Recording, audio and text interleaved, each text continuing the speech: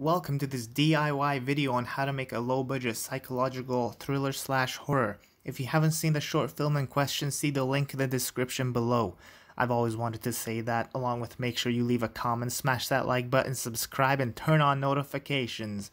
There, I've officially sold my soul to YouTube. Anyway, moving on, let's talk about psychological thrillers and horror. There's a fine line between the two, and often a film gets classified as both since so much of the two genres overlap. Since my short film has elements of both, I won't separate the two.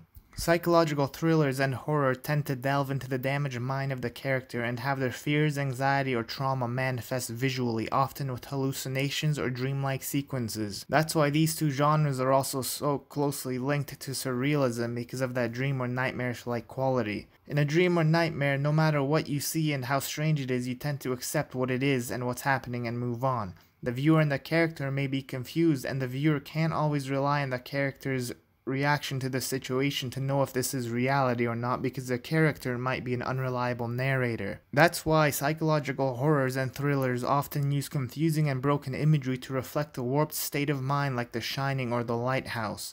Ominous music is useful as well for atmosphere, and it can tell us of the broken mind or of the impending doom. The horror side of things will often crank up the terrifying and confusing imagery, the tension, and the blood, whereas the thriller will most of the time keep things more subtle. At the end of the day, both of them deal heavily with the pain being inflicted on the psyche of an individual. Anyway, enough talk. Here's how you make a psychological horror or a thriller.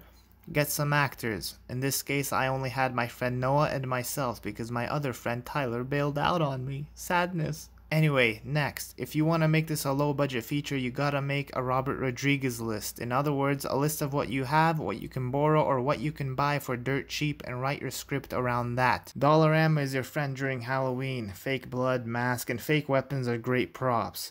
If you want to make a slasher flick for your next project, you already got the stuff to do it. First off, before you do anything, it's a good idea to have a shot list so you're not wasting anybody's time. Moving on, you need a terrifying manifestation. In this case, I poured a lot of fake blood onto the Dollarama mask. Next is the lighting. My method was pretty barbaric, but I got a softer light out of it to have a blue tint. Plus, Noah's TV lights also offered some help. For music, make it a droning electronic tune, something as unsettling as the mind of your character. You can use a synth or whatever you have available. I used my guitar and played around with a distortion knob and got this.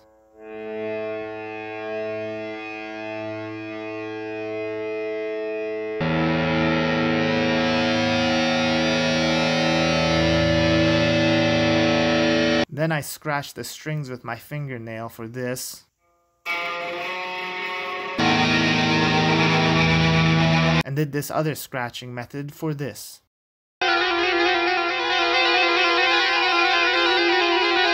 Now this is a short film, so you can make it as pretentious as you want.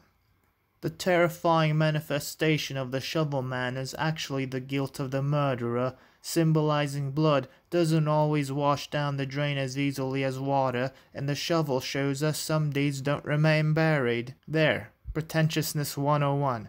Now go make a psychological horror, or thriller, because it's basically the same thing. Almost.